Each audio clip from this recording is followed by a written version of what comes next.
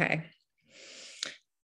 Well, thanks for joining us, everybody. We're still on Zoom, but the reason why I chose sort of the topic really, the value of human connection, because I think it's something that we've all missed so much, and especially myself actually. And when Joe and John we were brainstorming, I felt that this was kind of quite topical. I've personally just come back from a trip to Dubai in the Middle East, where I've had a lot more human connection than I've had in the past year for sure. And it really resonated with me that the actual importance of being in person. And Zoom has been a great replacement, but there is nothing like having a hug. And as Simon will know, I love a hug. I'm quite a tactile person by nature. And actually now it's quite difficult to work out how you greet someone. And so I think that's will be part of the conversation we have today. So I'd like to, the simple act of hugging was taken away from us. And I don't think any of us really realized how much the pandemic would change our lives. So for me, it's quite important now that, how we transition back into in-person events, and how we navigate our way around whether we ever go back to normal, or whether we will have a hybrid now going back as we go back into the workplace. And actually, I think the Prime Minister today has had to be called to account on whether we now have to go back to having mandatory masks, etc., because the numbers are going up. So it's a ever changing situation that we're probably going to face for some time. So how do we navigate human connection, and what's the importance of it, and did we undervalue it perhaps because it was taken away from us, and it was something that actually money couldn't buy. So I'd love to introduce you to the two lovely men that are going to join me in this conversation, Simon Berger and Jonny Jacobs. Some of you, I'm sure, will be very familiar with both of their faces. So I'm going to hand it to Simon to give me a short introduction before Jonny will do the same, and then we will begin the conversation. So Simon, tell me. Thank you very much. I never normally go in front or before Jonny, Jonny, because he's far more important than I am. But look, lovely to be here today. My sort of background is live events. So the topic today couldn't be more close to my heart. I've been doing events for 30 years, and the Mad World Make a Difference Summit for the last 4 or 5 years. And the importance of physical interaction has been paramount in my life. I've hated the last 18 months in terms of these virtual events and Zoom calls. And I'm absolutely desperate to get back to physical events. I'm delighted to say we've already done 2 this month, comedy festival with Uber, and we did a big literary festival with Netflix earlier in this month and last month. And of course, we have the Mad World Summit tomorrow, which I'm actually in the venue building up now and interacting with all the contractors and the different stakeholders in putting on an event. So looking forward to talking. Tell me a little bit about you, Simon, your sort of background and how you have come to be a master of curating such events as the one tomorrow. I'm not sure there's any real science to it, other than the fact that we've been doing it a long time. Our place in the food chain is we spot great events in sort of like, we're industry agnostic, but we spot great events wherever they might be being staged in the world. And then we replicate them, plagiarize maybe, but hopefully do them better. More innovatively and disruptively. We add festivalization and exploration and experiential activations as a part of everything we do. And the secret for us is community and ensuring that whatever sector you're in, and as I say, we do a lot of different business sectors, that you're delivering what the visitor wants, and then they will keep coming back. So yeah, our place in the food chain is we launch shows, we run them for a series, and then we sort of like partner up or exit to the big exhibition organizers. And we've been doing that for, as I say, over 30 years now. Perfect. Thank you. Thank you so much for being part of this. And over to you, Jonny. Tell me about yourself and why you are here. Thank you, Laura. And Simon, you're too kind. I'll be coming straight to give you a hug tomorrow. That's for sure. Hugs all round for everybody. Why am I here? So I'm Jonny, finance director at Starbucks. My background obviously is in finance, working with big brands. But I guess as well as loving coffee and numbers, I'm also really passionate about mental health and well-being. And you're probably wondering, why do you have a finance person sat here talking about it? We're not necessarily known for talking about our emotions. For me, I had quite a troubling childhood, probably not with a huge amount of human connection, actually. And I just feel quite privileged, I guess, to even be here today and be able to influence. And I work with various businesses and organizations to try and further the mental health and well-being agenda, particularly in business. And as part of that, I'm a trustee of the Mental Health Foundation, which is one of the UK's leading charities for mental health, and also sit on the board of a few other mental health organisations. And at the moment, we're actually working with an exciting group, the Institute of Accountants, on our mental fitness and business plan as well, really trying to make some change in this world, really. Perfect, thank you. And actually, that's something that I'd wanted to pick up on. The accountants, I guess, would have a bit of a bad press. I would have thought I use this word, it's not to be offensive, but would have come across as being emotionally constipated, I guess. So perhaps it's a great place for you to be, to get rid of that stigma, but also to educate and to get people to talk a little bit more about their feelings in perhaps an industry that would generally or historically not be very talkative about their feelings. Yeah, I guess I was probably one of those constipated people, actually. Maybe I'm slightly ignorant. Matt's just chipped in on the chat and said he's an accountant and he's definitely not emotional. Very much. Maybe it's my fault. I've totally got I've been engaging with the wrong accountants. Look, I think it's a very fair generalization, and we're not a bunch known for using our emotional side of our brains. We're much more logical, and it's something I've been on a journey on. It's probably only in the last sort of 10 years, really, I've started to really focus a lot more on my emotions, relationships, emotional intelligence, because I don't necessarily think we get taught that, really. We just get taught to work with clients and deliver on numbers, really. So I think it's a fair point, and there's loads of opportunity which we can get into. Okay, perfect. All right, well, let's begin. So Simon, tomorrow and Jonny, I will be seeing you both in person for a hug, so that will be nice. But tell me, what have you missed the most this year? I think when we had a brief chat before, you said that if Zoom continued, virtual events continued, you'd have thrown it all up in the air and gone and ride some more horses in Portugal. Yeah, I mean, categorically. So for me, as I say, I've been in the business for a long time, but it's live events. I'm not, ironically, up until the pandemic hit, we all talked about sort of like virtual events and hybrid events, and everyone's, it's for those that couldn't travel to an event, and it was a good idea, but it was done very, very poorly.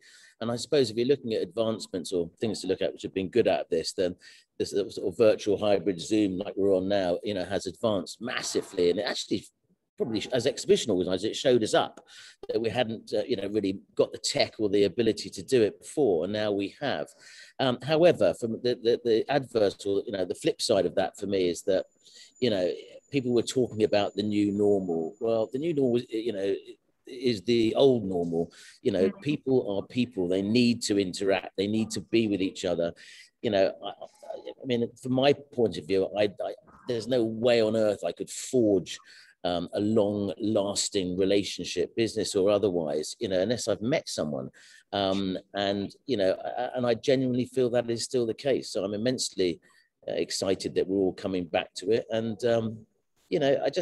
I genuinely feel that without that human interaction, and sometimes it's subliminal. I mean, that we're all looking at each other now on a, you know, and it's quite tiring, as we've all found. Everybody's even termed this fatigue thing, but you know, you're still looking at each other the whole time. When you're with each other, you know, someone might look away or do up their shoelace or go and grab a coffee, and the other person or people will be looking at mannerisms, and that's all about relationships and that smile or that twinkle. Or as you know, Laura, I don't want to embarrass you, but you know, you're very, very tactile, which I love. And yeah, but seriously, and if it's a hand or, you know, on a shoulder, or it's a, you know, whatever it might be, I just think it is so important, and I have absolutely missed it, you know, from start to finish.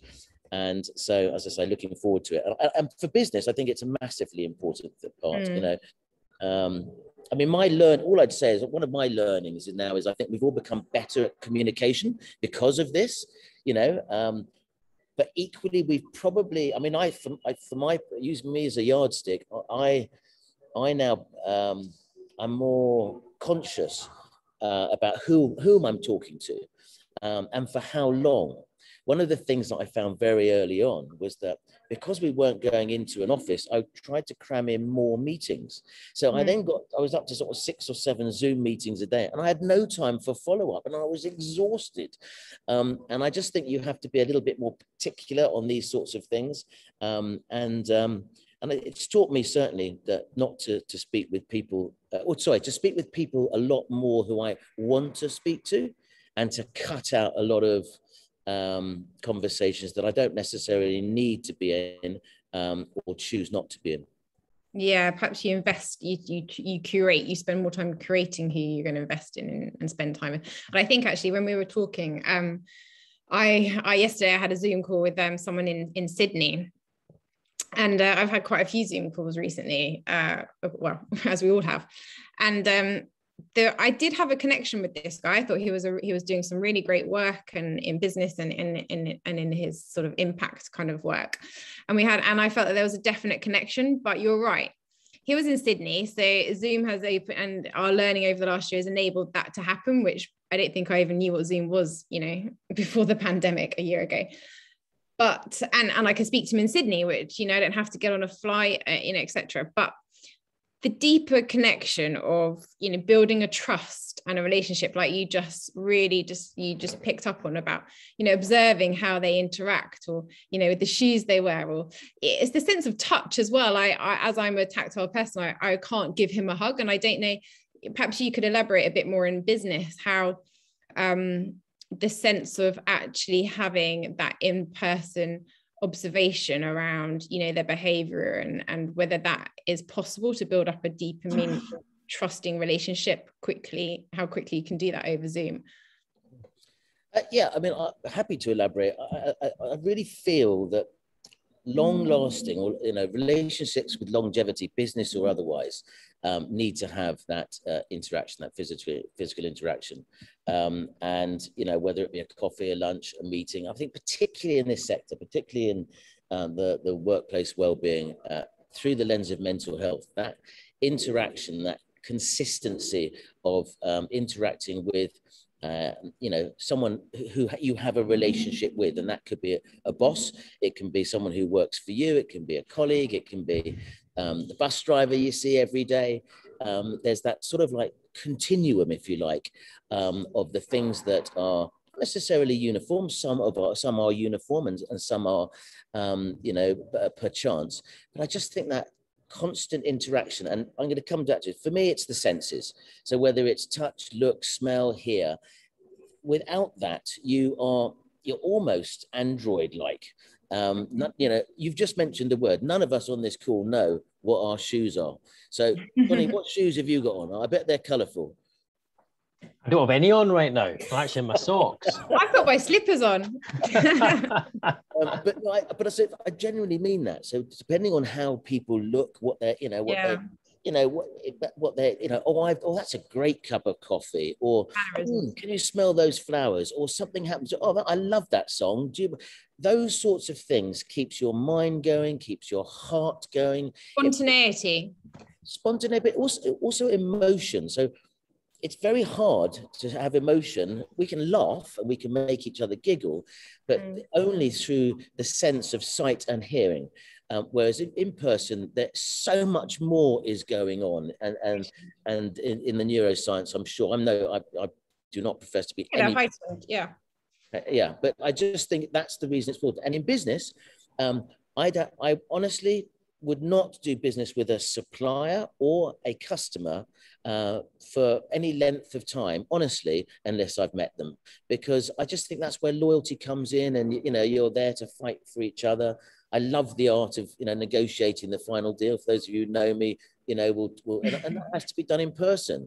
If I'm going to take that extra £5 off you, I want to do it face to face, and I want to buy you a coffee, and those sorts of things. And for me, I really can't tell you how important, from the belly of my gut. I need to see people and hear people, and in the right way, touch people and smell people in those ways. In every sensorial way, it's important for me. Thank you, Simon. So Jonny, your background, you grew up probably as a young child with a bit of perhaps a lack of a sort of human connection, and you kind of had to find your own feet, really. How has that increased your sense of value around actual human contact, and how has that gone on to shape the work you do now around mental health and mental fitness is a term that you like to use? Yeah, interesting question. We could go quite deep. I guess where to start. I mean, if I just take you back a little bit, just to give folk on the call a bit more context. But when I was growing up, I always felt a little bit different. When I was in the playground at primary school, I would get into fights with people, and then I saw a psychologist report a number of years ago that said I was ever so slightly ahead of those people, and therefore as a result of those kids in school, I would just get frustrated. And obviously now that's no longer the case, but back then it was. I mean, being ahead of people. And so I never really had that many mates. And then when I was also quite young, I managed to acquire a scar in the middle of my forehead. And I therefore felt, say that again? Harry Potter scar. Well, Harry Potter, but no secret powers, very, very sadly. And I always felt quite different. You can imagine you got negative comments, you were bullied a little bit. And because of those two things, I never quite fitted in. And I also came from a very small family, a working class family in Glasgow. And when I was 13, like many families up and down the country, my parents got divorced.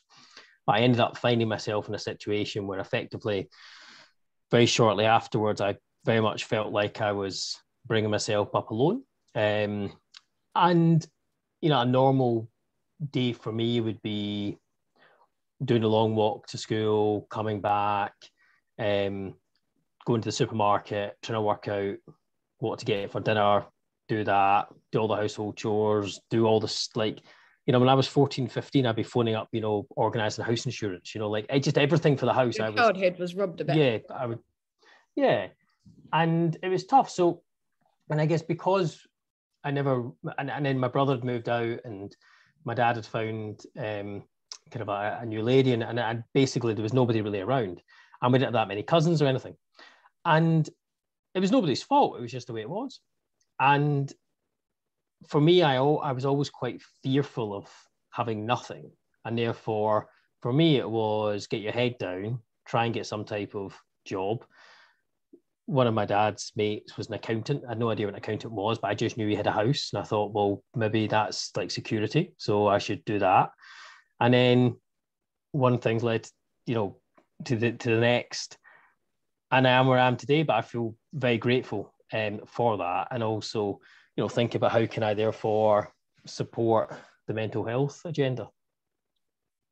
And how you've worked your way into various different corporate environments now. So we were also talking about when I had, I was struggling with my own mental health and at the BBC, and I think we were talking before about I didn't even know what EAP was, or and I said I would never have phoned up a helpline or a number and to some random person and told them how desperate I was. But what I did have was a boss who was a human. he actually just saw that I was struggling, took me into the car park and just put his arm around me and just said, what's wrong? And I just burst into tears. And he was a dad, and he was just a lovely guy. And his mum had experience of mental health, so he kind of got it. And that is what I needed. I needed a human. So for someone who, you spend a lot of time in the corporate world now, how do you manage or navigate getting some buy-in from the top and getting rid of these kind of gimmicks and actually just trying to educate people that sometimes we need to do is be a human? Yeah, and actually, when you think about it, to your point, it's actually quite simple. It's, I think back to the 13-year-old boy that was sat there, very lonely, would question, my place on this earth. And there was nobody around to say, let's talk. And that's actually, to your point, Laura, all it really needed was somebody there, but it's not something that was spoken about. And I think, therefore, in the business world, how do we talk about it? And to your point, tone from the top is really, really important. I remember in a previous life, I used to be the strategy director at Pladis. Pladis is a global snacking business that owns the likes of McVitie's biscuits, Godiva chocolate. And when I was there, we had just signed a pledge, and the mental health pledge. And as you can imagine, I gravitated towards it and became the sponsor of the wellbeing program. And I remember going round the C-suite saying, we should really do something on mental health. And every single time I said those words, mental health, I could just feel the stigma just land on the floor. Like you'd say something and and these are people that just were not talking about mental health. And we had this amazing group of ambassadors, over 100 people. And we came up with a new program name called Positive Minds. And then I went back around the same people, the same C-suite, and said, I think we should do something on Positive Minds. Oh yeah, I'd love to do a bit of Positive Minds. It's the same thing, different language. Yeah. And I think if you can get language that resonates with people because of the stigma around mental health, then you can really get tone from the top. And I think that's just one part of it, to your point. There's loads of other stuff we could talk about, but I think that's an important part to really engage people, is storytelling and language.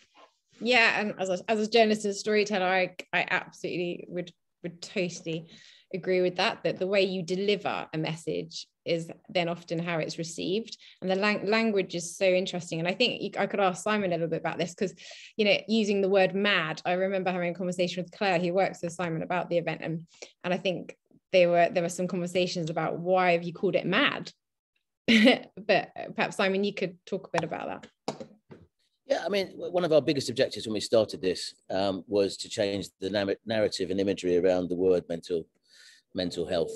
Mental fitness, by the way, Jonny, is one of our favourites, particularly with journalists, because they much prefer it, although it's ridiculous because, as we all know here, we all have mental health, and it goes from thriving to striving, and we've got to look after it, our own and others around them. So I'm just astonished now that when every human on the planet has had some form of experience or bad experience with their mental fitness over the last 20 months, if you like, that we're still talking about stigma. It just annoys me. But anyway, we still are, and it needs to, there's no change unless we all change. That's one of the mottos of this particular theme tomorrow.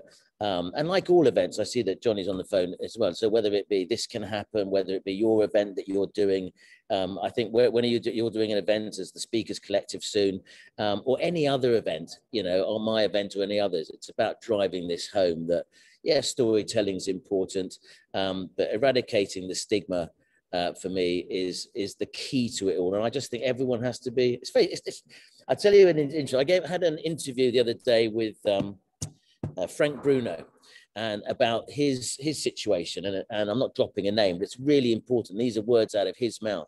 He said, mental health. I said to him, mental health is a bit like common sense. It's empathy, it's resilience, empathy, the attention to prevention, engagement, and everyone getting, mental health awareness for all. And he turned, and I said, it's a bit like common sense. And he turned around in his own words, and I won't try and do his accent, but he said, yeah, it isn't. He said, it is a bit like common sense, Simon. But he said, the problem with common sense is it's not that common. Yeah. And it was such a true, such an accurate word, to describe for me mental health at work. If we all, used our common sense, if we were all aware then those conversations, regardless of whether you call it mental fitness, positive minds, or any other thing, it shouldn't make a bloody bit of difference. Then we're all, and we should, this is the time, this is the thing, this is the time when everyone has had their mental fitness affected in some way, shape or form. As thousands, it's not 1 in 4, or 1 in 5, it's every single person. This is the time now to grasp it and say, look, we've all know it, so why do we have to feel like having a cold or breaking a limb? It will get better, and we've got to look after it. And so, yeah, I think storytelling is great, buy-in from C-suite, but my single biggest thing, if you can change the imagery and narrative around that word mental health and make it positive, like dental health or physical health, then, or dental health is the one that lots of everyone use. We're taught from the age of 2 to clean our teeth twice a day by whoever's looking after us, our parents, our guardian, whomever. And if we could just do that with our minds, we'd be in a far better place. But do you think, so I'd like to ask both of you actually the same question. So perhaps start with Jonny. It's been going on for quite a while now, because I did the campaign, the Heads Together campaign came out. And that's when I did an internal BBC campaign. And that was years ago. And Simon, you've been doing these events for several years now. I've been involved in it several years. We all have. Do you think anything's changed? Because we're having the same conversation about, come on, we've got to get people to buy into it. Now, do you think there is change, real change, or is it still talking about trying to change? I'll jump in first, Jonny, but yeah, I 100% think there's been massive change, leaps and leaps, not enough, but there's been massive change, massive acceptance. With success of any messaging also comes, a different set of issues. So now we have a huge amount of vendor solutions that are perhaps not scientific backed or evidence proven, which people have to navigate. I think we've now got to get much more moving from stigma to solutions, to tracking how solutions are working. The business case is proven. Everyone knows the business case about presenteeism, absenteeism, talent retention, leavism, whatever you want to call it. There's no question that businesses now, it's on their agenda. Now, thank goodness, mainly because of the future of work and talent retention, it's still on the top table. But yet we have made change, and we should celebrate that. I mean, there's no question we've made change, but it's not systemic. It's been incremental. Sustainable, incremental change, but not systemic. And if you don't mind, I'm just going to put in one thing here, which I wanted to get across today. People now talking in business is all about the environment and sustainability goals, the ESG goals. ESG. That's very important now for businesses. Well, there's a lady called Tina Woods who's working with the government at the moment. She's going to be actually at the event tomorrow, sort of in the tech talk. So you should definitely come and listen to her. She's an amazing speaker, and she's got something fabulous. And basically, she's trying to introduce H into the ESG. All right, H being health. And she's absolutely right. If we have environmental, sustainability and health as part of those goals, I think then we will look at making, rather than incremental, then we'll look at making, hopefully, in both those, all three of those areas, looking at making systemic change so that we don't go backwards ever. Yeah, that's ESG, but incorporating health for sure. Jonny, you say how you feel deep, because I know that you've done a lot of education around with companies around the investment and the ROI on investing in mental health. Yeah, there's so much you both said. I want to respond to all of it.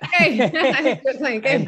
Can I just pick up on one point, or a couple of points Simon said is, I love that. Simon says, what you said was around the goals. The thing is, there is a UN Sustainable Development Goal, Goal 3, which is for good mental health for all. And I happen to be part of a movement, which is the part of the Bill and Melinda Gates Foundation, Goalkeepers. And in there, we talk about Goal 3, which is good mental health for all. But the thing is, it's still too focused on physical and not enough on mental. So there is something around how do we set goals, but even when the goals we have, make sure there's real parity with mental health. But also at some point, do we need to legislate for organisations? Do we need to build it more into health and safety? And the health goes back into health and safety. If you look at the great work that's been done recently, particularly around, gender pay gap, for example, and other equality measures and other areas around D&I, what do we need to do to really get it on the agenda? But the thing is, it shouldn't have to be mandated. This should come through organisations, small and large, commercial or charitable, whatever, because it's the right thing to do. We know that every 40 seconds somebody takes their own life, and that's horrendous. And how we know the moral arguments there, and to your point, the business case is there. But I'm not sure, though, that all businesses still get the ROI and still really want to, and organisations still, and even whether it's NHS, really want to continue to put their hand in their pocket in mental health space. But I think there's so much you can do also, though, without investing a lot of money, and it's cultural. It's about creating the tone from the top. It's about, having line managers that are also trained and aware. It's having, ambassadors and having a grassroots initiative bubbling up. And I think if you can get the energy of those three things right, tone from the top, line managers, grassroots, you can then start to create this environment to move forward. And hopefully you can do that without necessarily the need for legislating for it. Yeah, so, do you think, there's 2 points there. Do you think there was a fear when I started to share, there was a fear around people's career, and you won't be promoted. People think you're a bit flaky, you might be a bit wobbly, she's not reliable, 100%. And those statistics that say that, more than three quarters of people will say that they recognise that work is a key determinant of the mental well-being. And if I just take accounting and finance professionals, again, in a recent study, over 3/4 said that they felt stressed at work. And actually that is probably relatively, probably a broad number anyway across society in different vocations and professions. Yet over 70-80% of people will say they will not talk to their line manager through because they think it'll be career limiting. So take a step back. So we all know that work impacts mental health. Folk are stressed. We won't talk about it because we think it's career limiting. That's what we then really have to break down. I think, organizations and movements like this and Mad World and, Mental Health Foundation, and all these different organizations are so important in breaking that down so that we can talk about it, because it shouldn't. In fact, I was listening the other day to a podcast, and they were talking about, would you not want actually to employ people that have had mental health issues because they're more resilient? And actually, you're in a better position to be in. I was about to say, I think it was when, I don't know, a few years ago, Forbes were here, and I did an interview, and then we finished, and at the end of the thing, we were off camera, and basically they said to me, look, in your business, in exhibitions, particularly at Showtime, it can be really quite intense. So be honest. You've just been talking about, if someone should talk about it and being open up and talking. But if someone, actually was doing your employ and had couldn't handle a situation and they went off, but then they came back. The next time there was a situation, not necessarily, maybe a high pressure situation, would you have you wouldn't put that person into that role? And I said, I thought about it, and I thought, no, you're absolutely wrong. The one person I'm going to put back in that role is the one that has been through it, was down on the floor, licking the cellar floor, went away, came back stronger, more resilient, more aware of that situation. That's the person coming back in. So here for me, actually, talking about your stress levels this is the problem. Again, it comes back to the narrative. It's not a weakness, it's a strength. If you tell people when your resilience is at its maximum and you're given time to recuperate, and I'm not a doctor, but the scientific proof is, you look at the athletes, look at the sprinters, they go under such pressure and strain in their job, and they have to recuperate. They have their downtime. In fact, the sign of fitness is how quickly you go back to your breathing levels, or I can't remember what they call it, your recovery stage. That's what they call it. So stress is not a bad thing, but you have to be given time to recuperate. And so I totally agree with Jonny that actually, the person you choose is the one that's been through the experience, bounced back, and that is a stronger person, not a weaker person.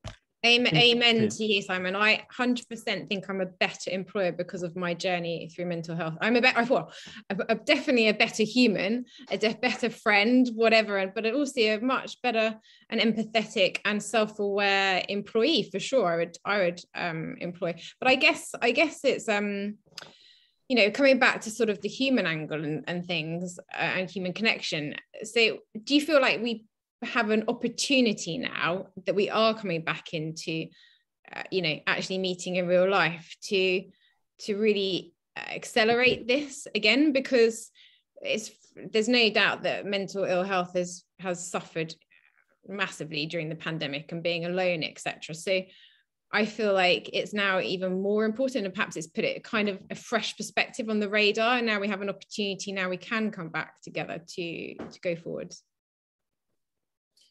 For my part, I don't think there has been ever been a better time for us to make systemic change on a global basis about everyone becoming more mentally health aware of themselves and of each other. I just don't think there ever has been a better time. So I urge everyone to play their role in that. And as I've said, my comment for these next 48 hours with everyone I see is, look, there's no change unless we all change, and let's just do that. And I just, for me, it's using the momentum of what we've all experienced with our mental fitness, with our mental fitness, mental health. I'd love to keep calling it mental health because that's what it is.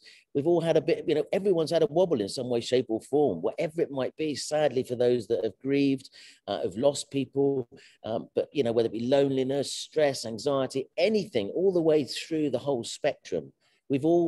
Surely we can be empathetic, both to ourselves and to others now. And yeah, the timing for me is absolutely paramount. And I go as far as to say, if we let this opportunity go and don't use that momentum, then actually then change doesn't deserve to happen, frankly. Yeah.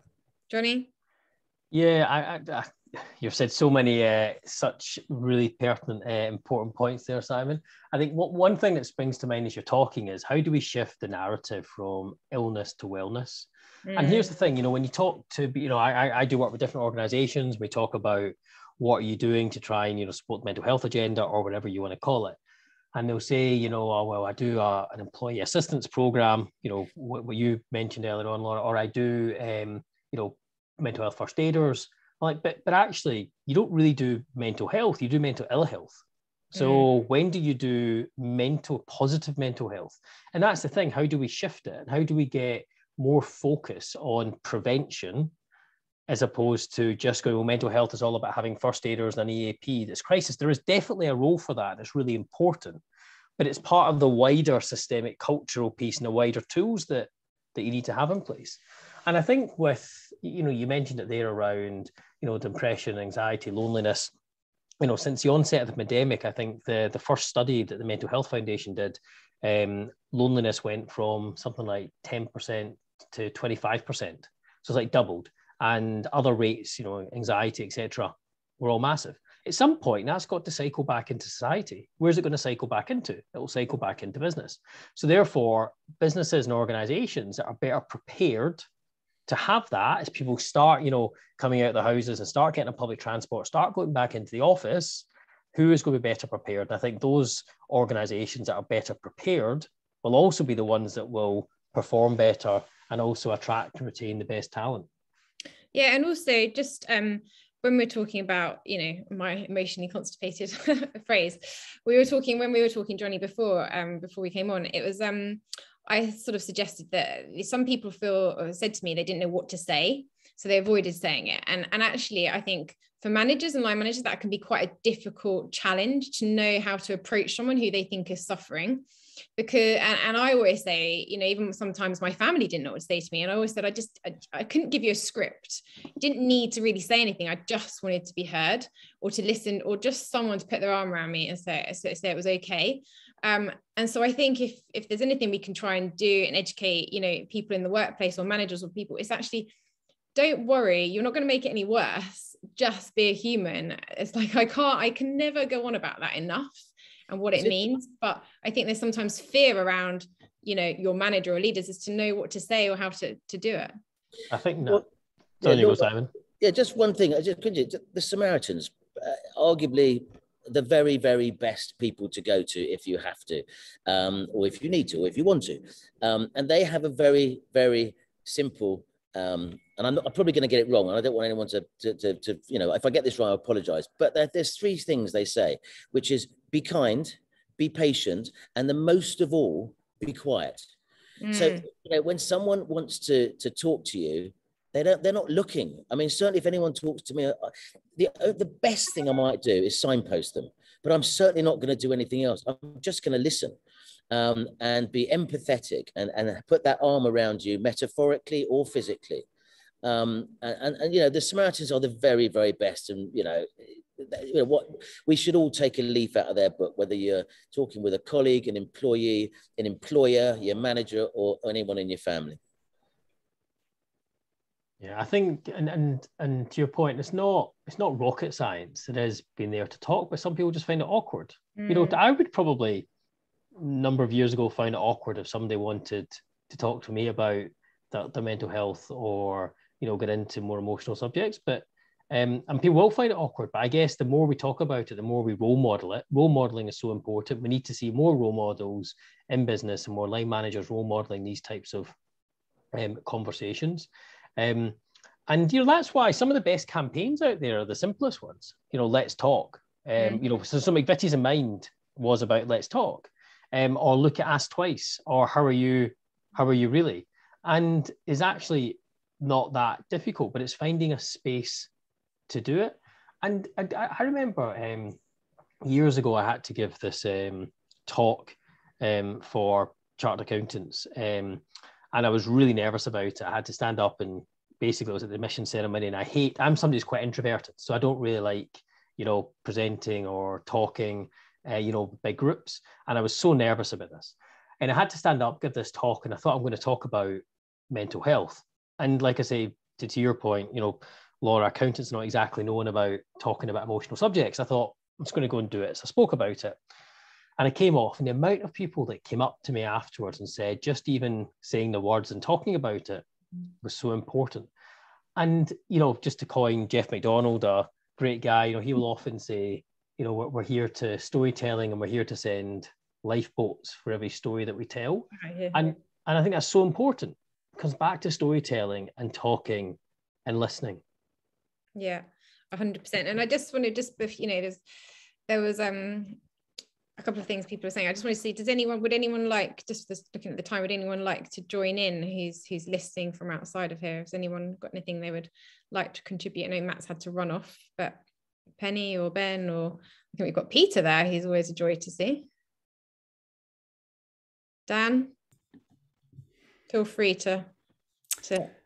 Yeah, thanks, Laura. Yeah, I've just been sitting here the whole time nodding and agreeing. I think there's so many great, you know, conversation points, and you know, just going back to what we were chatting about at the start, I just can't wait for tomorrow. I think we're all going to come away pretty exhausted on Friday, you know, with a really immersive day, actually in person, all together at the Mad World Summit. I think it's going to be beautiful, and yeah, I just agree with everything you just said. I really liked what you said, actually, Simon, around stigma to solutions, and you know, the measuring the impact piece. I think that is going to be fascinating over the next 12 months because you know, I think we've all done the best we can with our webcams, and I've got a beautiful relationship with my glorious webcam in front of me, as best as we can. But yeah, you know, measuring our impacts over the next 12 months now, I think is going to be high on the list because you know, I think so many organisations feel like they should be doing more and capitalising on this beautiful wave that we've got in front of us. And, you know, an in-person conference last week said that they're going to be doing a sense check, a post-COVID sense check as an industry looking ahead to 2022. But we've all got this as an opportunity for ourselves as well to address how we're all doing as individuals. But it is beautiful timing now to strategise and look at the next, you know, 1, 2, 3, 4 years about measuring that impact now, because it's not, you know, mental health should never be an afterthought. It's right on the agenda. Roll on tomorrow. But yeah, I've just been sitting here nodding and agreeing with everything. So yeah, really great session. Thank you so much. Well, thanks, Dan, so much. And it's just interesting. As so many of us are going to be seeing each other tomorrow, I've had to actually, I've done a story around this actually about social anxiety now. How are we going to meet each other? I'm obviously going to give you a hug if you're okay with it, but I now have to think about that. Some people, I went to somewhere the other day and they didn't even want to shake my hand. They just did like, the punch thing still. So there's this whole now idea around how do we go back into that kind of human connection relationship, and what is appropriate for somebody might not be appropriate for the others. So I think that would be really interesting. For my part, I'm going to be kissing everybody. So if you don't want, when I walk towards you, if you don't want to kiss, just go like that, okay? That goes for you, Peter, Jonny, everyone, okay? Dan, everyone, you know what I mean? I'm going straight in. Straight in with So can I ask a quick question? Yeah, put your hand up. I have a question. I never quite know whether to do that raised hand or just literally put your own hand up. No, definitely up for hugs. So, but only if appropriate. So, like you say, if you go for a kiss, I may back off. But I wanted to ask, in the context of needing to see what comes out in the next kind of 6 to 12 months, do we actually know of any bodies that are collecting current statistics? Because statistics for me are still 2014, 2016, and like I don't know. People keep on saying that statistics will be updated, but I'm just wondering, do any of you know of anyone who is collating current statistics? Around what specifically? Well, around kind of the impact that mental health and this pandemic is having on people. The Office for National Statistics do, because I've done a lot of work with the BBC. They continuously look at things, and there are think tanks that are, but and the government do collate them. But it's very hard. It's the same. We always tried, when we looked at eating disorders. We always tried to see how many people had eating disorders, but half the problem is so many people don't report it. And so mental health isn't always reported because of the stigma still. So they're never massively accurate, and I think they're always a lot less than the actual reality. Peter, I think it's such an important point, and particularly in business, you're always looking for evidence points as well to try and either, justify or drive future behaviour. But it might be worth, if you haven't already seen it, some of the good work by the Mental Health Foundation. They have done 11 waves of research showing some of the rates of mental illness, and also particularly around inequalities, which of course was the main subject of World Mental Health Day, and also around more diversity and inclusion as well, and disadvantaged groups. So it's worthwhile taking a deeper dive into some of that. And Jonny's also just put in the chat, Peter, that Centre for Mental Health are always doing research. But it's a really good point, and I think it is, if there was some way of having a tracker or an impact measurement. I mean, yeah. Just as an aside there, so one of the things we normally do each year, and not us exclusively, but business in the community normally do a workplace wellbeing report, starting at the very first one they did with the Stevenson Farmer report. And Mind worked with them, and they do it. They've done it each year, but they're not doing it this year. But there are others. So there are announcements by one of our fantastic corporate partners about what they do for mental health in the workplace, which is ASIC. So they're doing a press breakfast with an announcement of lots of research, which they've called Movement of the Mind, or Movement for the Mind, which should be interesting. There's another company called PAM Wellbeing, who's done a lot of research, which they're doing an announcement tomorrow that they're going to share with everyone. So hopefully there'll be some research, although they will be more, I think they'll be more subjective to that company doing it. But I do think you're right. I think for me, the biggest thing is, if I have not even an SME, I have a small company, but if I want to spend, let's say, £30,000 or £50,000 a year on the well-being of my team, I want to be damn sure that every single pound is being spent effectively for that team. And I think the tracking, the evidence base and the tracking of the vendor solution providers is massively important, because anyone coming here to procure something, no matter what it is, as we all know, it's far from binary, but whatever they choose to do and whatever solution they put in, I want it to work.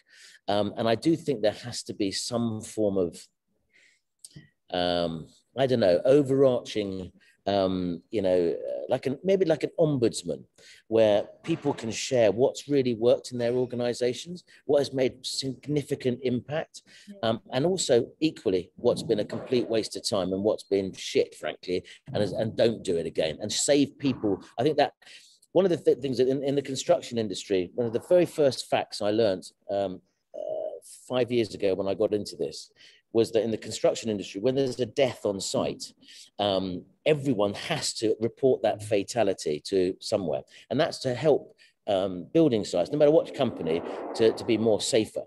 Horrible statistic at the end of that story. But before that, the good news was that, deaths, fatalities on building sites went down dramatically as soon as this ombudsman started happening. It went down dramatically. Something like there were 3 deaths in that 1 year from all construction sites all over the UK. Conversely, and this is the horrible fact, and it was 5 years ago, in the same time period, in the same construction sites, there were 300 suicides.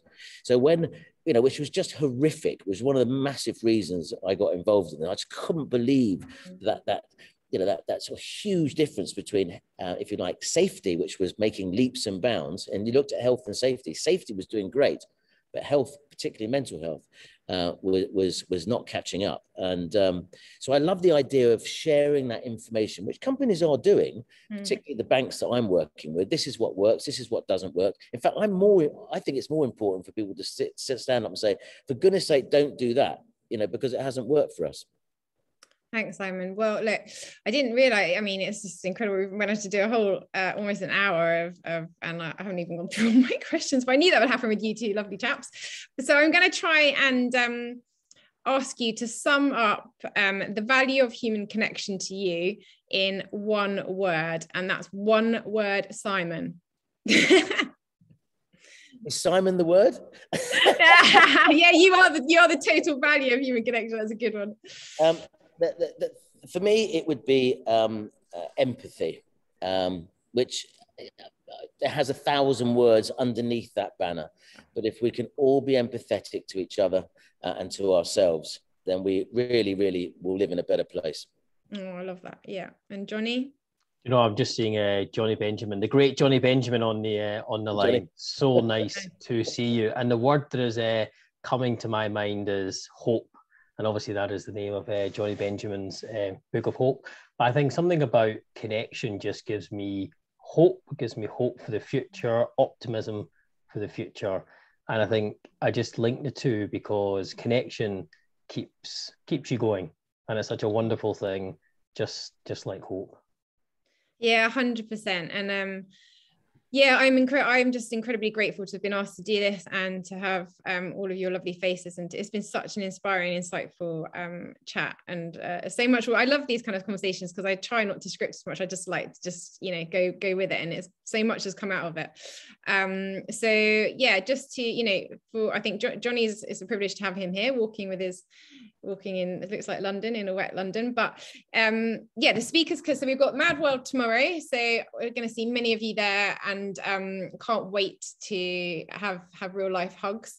And then the Speakers Collective, we've also got our real life in-person event on the 11th of November in Birmingham, so we will put all those links to that as well at the end. It's hopeconference.co.uk and madworldsummit.com for tomorrow.